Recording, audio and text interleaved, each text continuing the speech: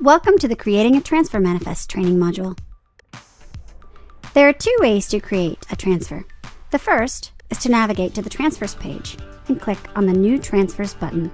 And the second, which we will utilize in this demo, is to select the package or packages you wish to transfer, then click on the New Transfer button. The first step will be to navigate to the Active Packages tab to find the inventory you wish to transfer. Select the packages you wish to transfer to another license by selecting the first package. Then, while holding down the Control key, Command key if you're on a Mac, click on the second package so that they are both highlighted in orange. Once selected, click on the New Transfer button to submit your transfer. Starting at the top, select the destination for the transfer by clicking on the magnifying glass.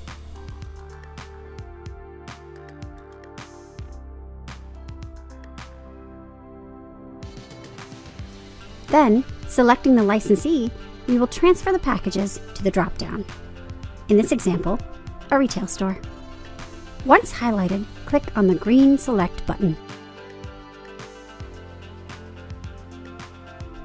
Next, you will select the type of transfer. For this demo, it will be an unaffiliated transfer, as it is going to a license that is not connected to the originating license. You will now enter the estimated departure and arrival information, trying to be as accurate as possible on those times, followed by the planned route the driver will take. It is important to be as specific as possible in this section, understanding that there will always be things that come up like road construction that will cause detours, but be as specific as possible with your planned route. You can look up the instructions on the internet, then copy and paste those instructions right into the planned route field. After the planned route, you will select the licensee that will be the transporter for the transfer.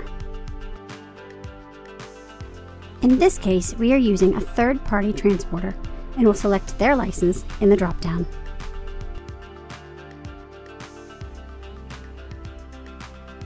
You will be prompted to enter a phone number for the driver every time. And here you will enter the driver information. In this case, since we are using a third-party transporter, we will need to contact the transporter to verify the driver information as well as the planned route and departure arrival information for the transfer. Metrc will save the driver information for up to 90 days to easily recall and reuse.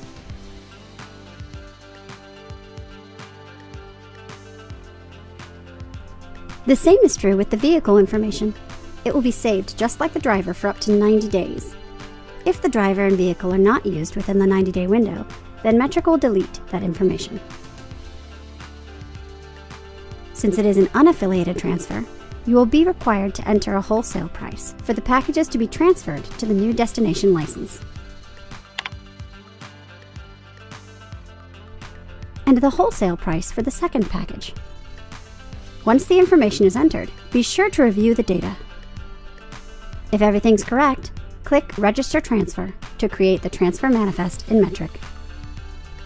The first thing you'll notice after submitting the transfer is that the two packages included on the transfer have now been taken out of the Active Packages tab. To view the transfer and print the manifest, navigate to the Transfers page. Continue to the Outgoing Transfer tab, where you will see the transfer manifest you just created. You can view the information regarding the manifest by clicking on the information caret to the left of the manifest number. Then, click on the History tab, so you can see that section expand.